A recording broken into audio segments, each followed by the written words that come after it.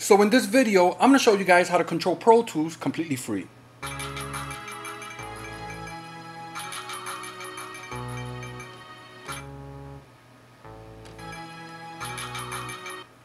Let's dive right into it.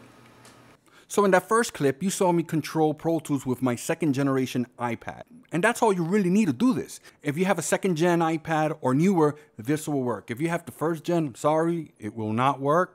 The other thing you're gonna need is a 5 gigahertz network. Avid recommends that you use one. You don't need to, you can use a 2.4. That's what I'm using. But we're gonna get to that in a second.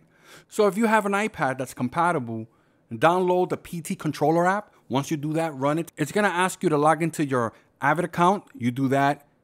Then you're gonna go to My Products. Then you're gonna go to Pro Tools, Control, and EU Controls, and download the right one for you. In this case, I'm a Windows user, so I downloaded EU Control 3.6 installer for Win, zip.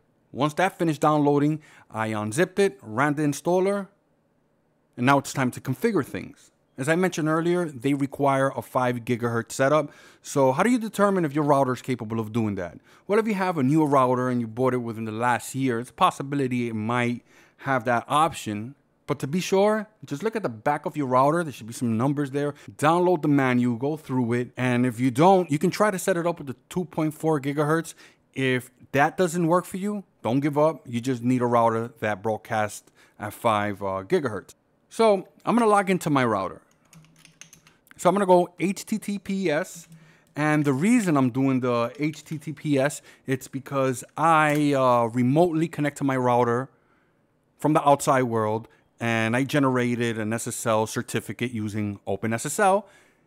So that's why I had to do this. Normally, you don't need to do this part. You just need to type in the numbers to your router. So 192.168.1.1, that's all you need to do.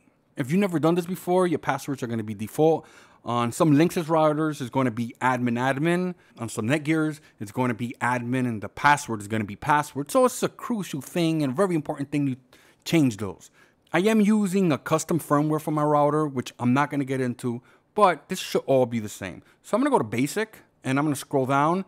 And as you can see, my wireless device is currently off because I have multiple routers, and this specific router isn't broadcasting Wi-Fi. If you check this out, it says radio band. As you can see, it's 2.4 gigahertz. If I click this, it gives me the option to broadcast at 5 gigahertz. Like I said, I'm not using it at the moment because I'm using another router. So I'm gonna log out of this. And now that we covered that, we can jump right into setting up the PT control. So now that everything's installed, let's open the application. So you're gonna go down right here to your toolbar, and you're gonna look for this.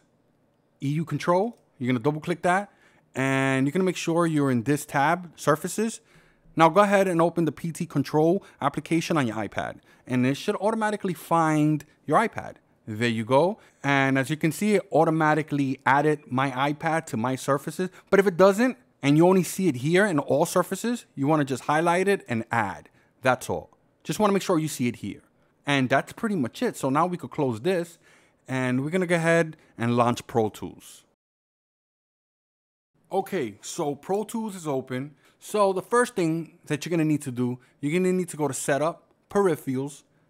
Make sure you add this tab, Ethernet controllers, and you wanna enable EUCON. Once you put that green check, press OK, and let's launch a session, and let's see what happens.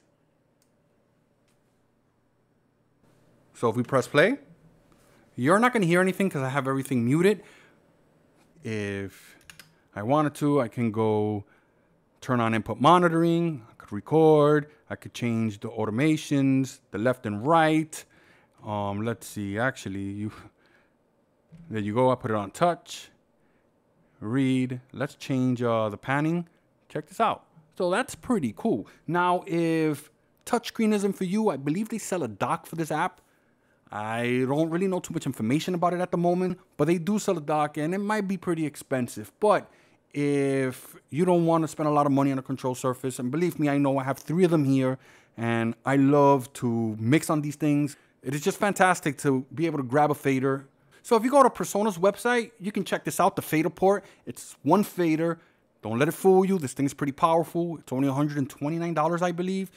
Again, don't let that price point fool you. It's actually worth the money. So there you go, guys. That's basically the control app for Pro Tools.